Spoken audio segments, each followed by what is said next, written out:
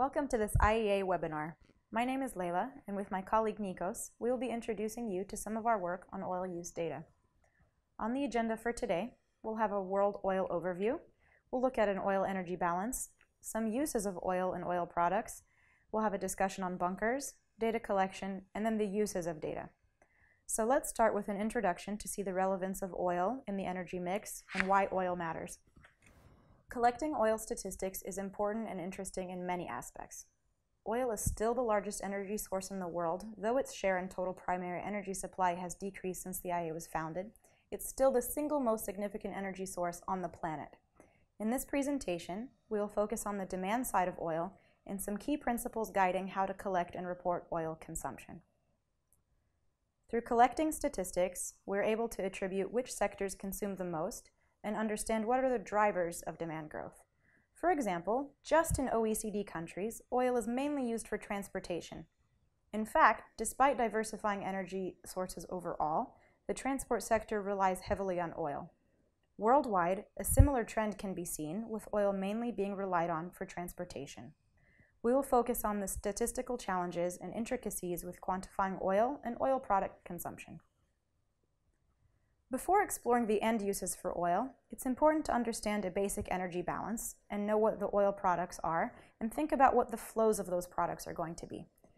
For any energy commodity, first there's supply data.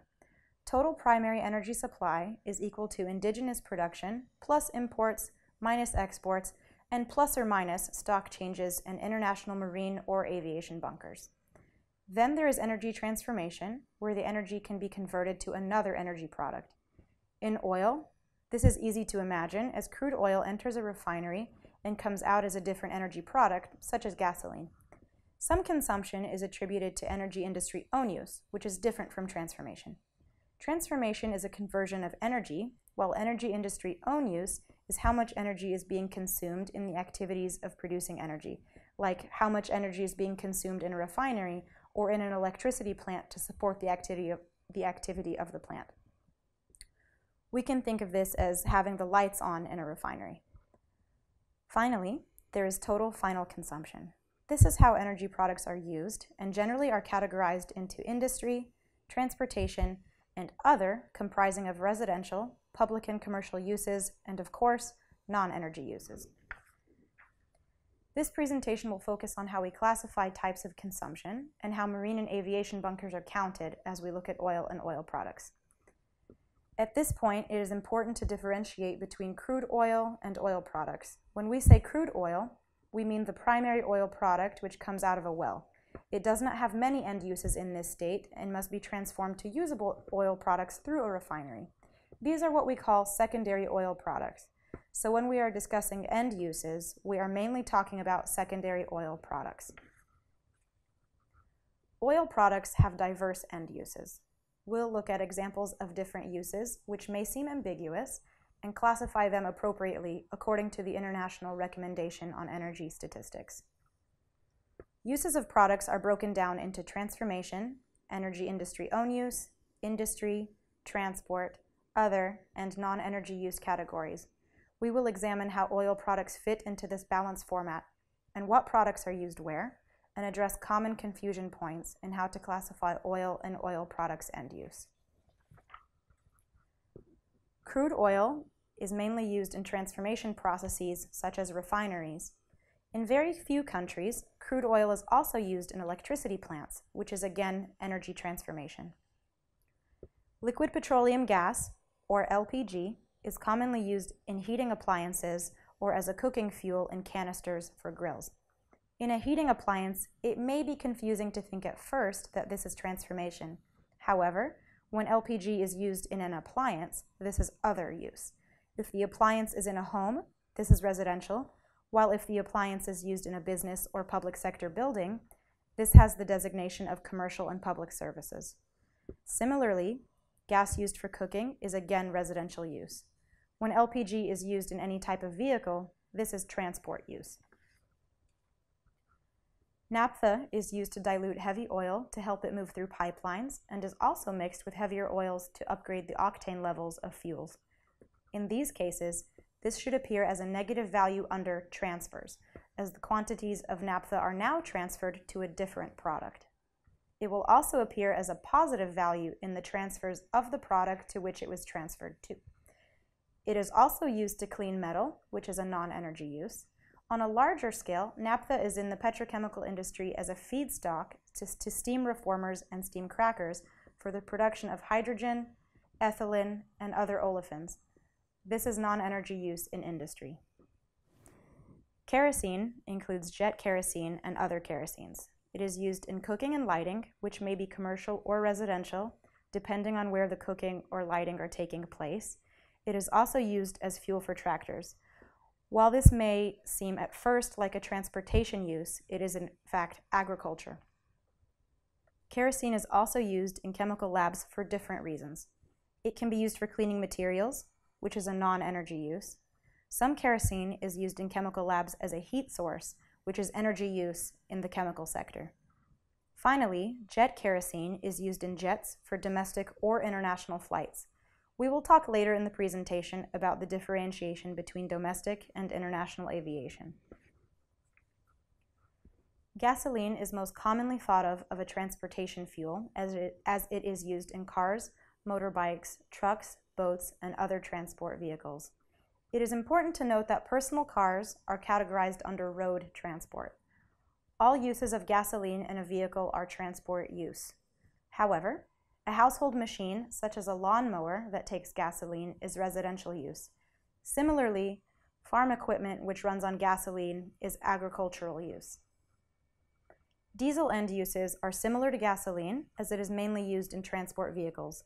Again, as with gasoline, the same distinction is made when diesel is used for household machines or farm equipment, such as a chainsaw. Many other machines take diesel, and those end uses should be classified.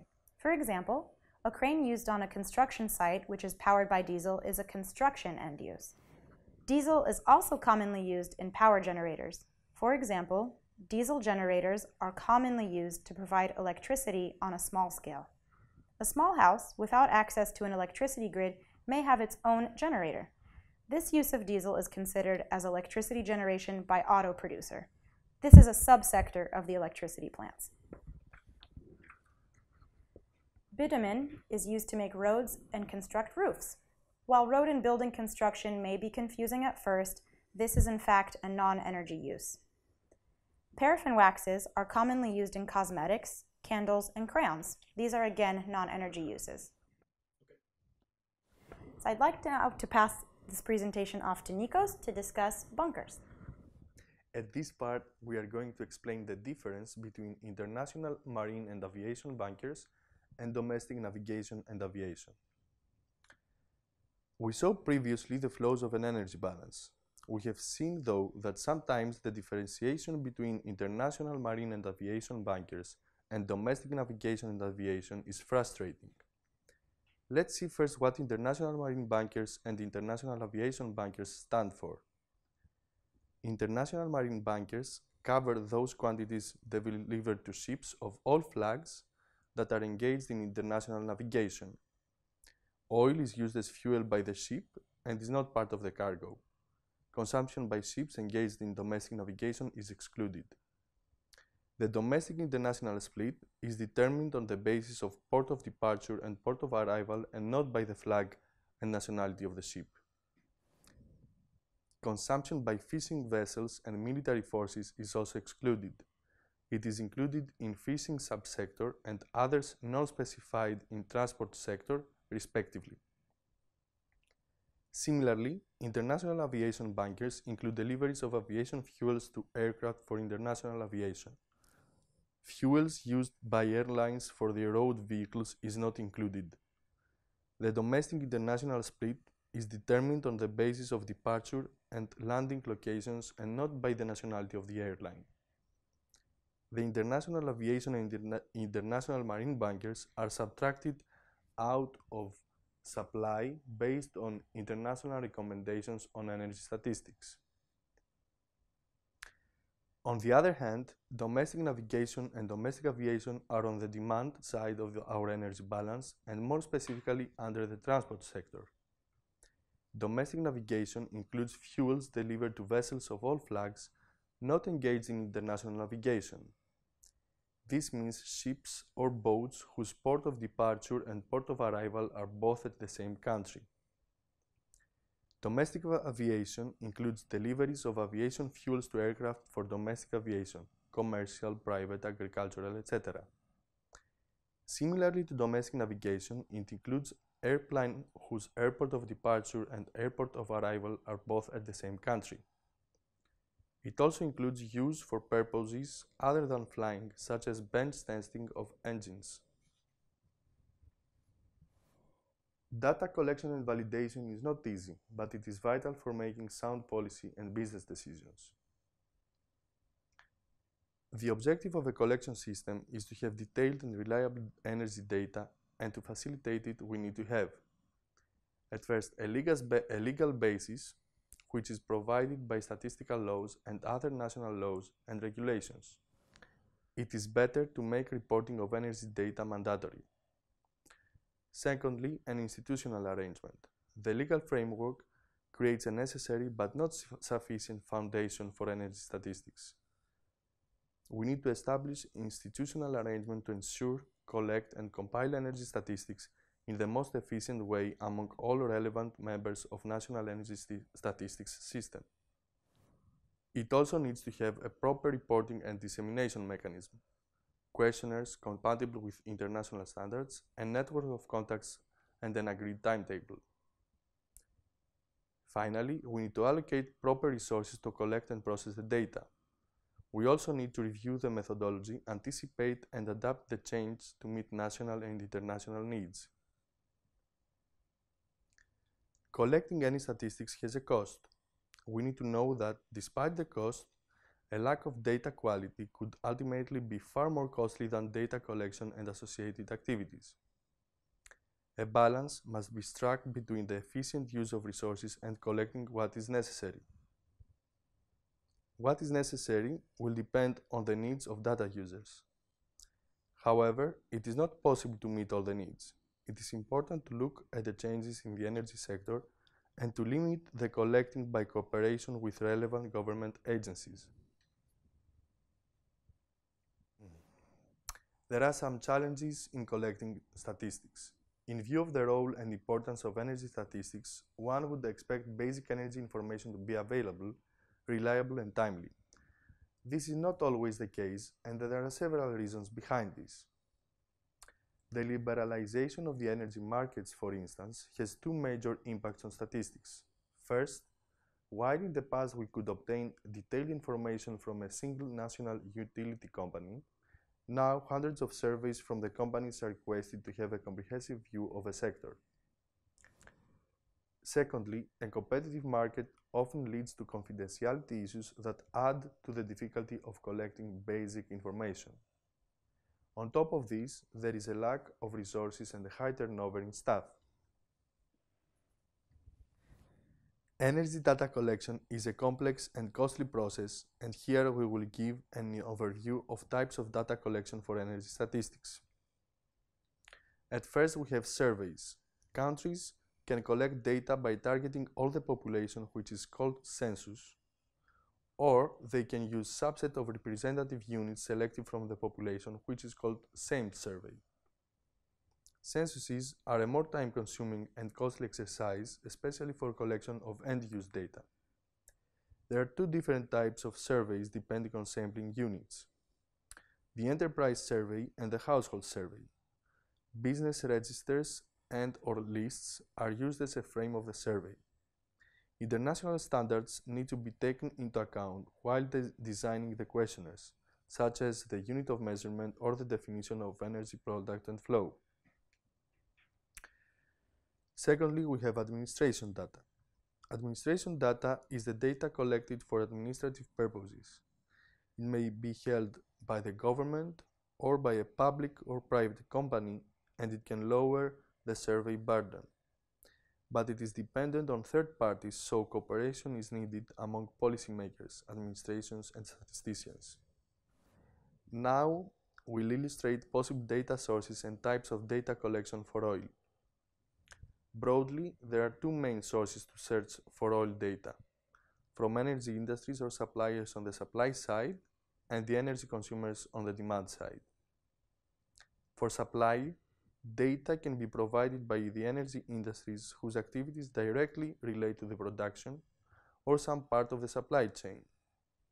Data are collected from the energy producers through surveys or with administrative data.